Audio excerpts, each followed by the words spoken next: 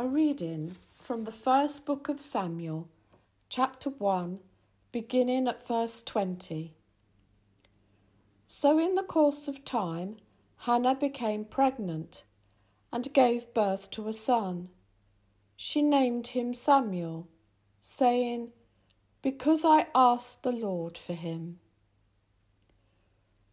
When her husband, Elkanah, went up with all his family to offer the annual sacrifice to the Lord and to fulfill his vow, Hannah did not go.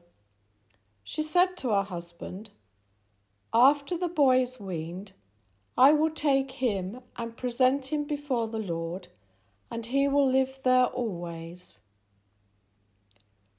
"Do what seems best to you," her husband Elkanah told her. "Stay here until you have weaned him. Only may the Lord make good his word." So the woman stayed at home and nursed her son until she had weaned him.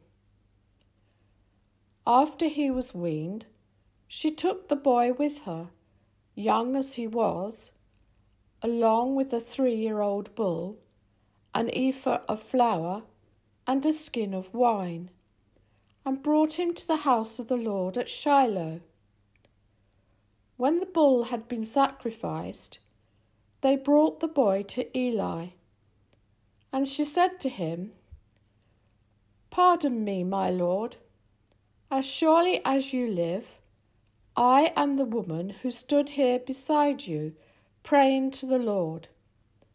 I prayed for this child, and the Lord has granted me what I asked of him. So now I give him to the Lord. For his whole life he shall be given over to the Lord." And he worshipped the Lord there.